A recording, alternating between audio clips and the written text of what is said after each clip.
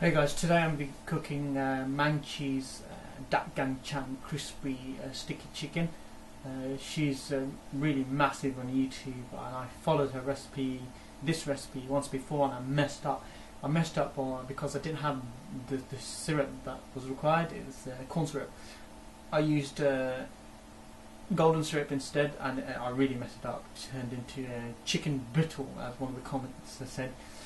But this time I've got it. Took a trip down to Chinatown in London, and this time I'm gonna nail it.